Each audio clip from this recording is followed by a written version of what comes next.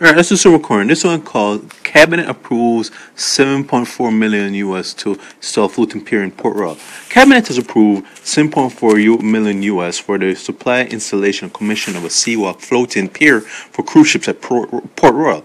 Making disclosure during Wednesday's post-cabinet press briefing at Jamaica House, Minister of Education, Youth and Information, Rule Reid, informed that Cruise Ventures AS was awarded the contract.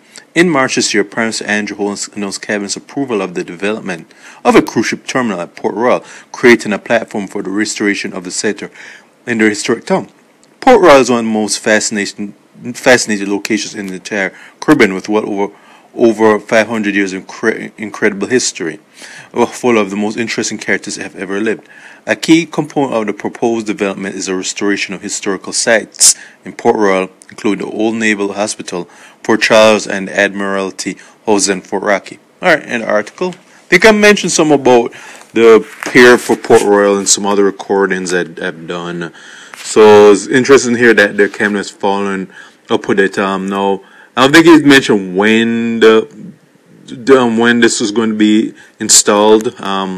So I imagine probably sometime this year, next year, who knows. I'd like to know when it's going to be installed, because like I say, if and when they get around to doing it and it's implemented, we want to see how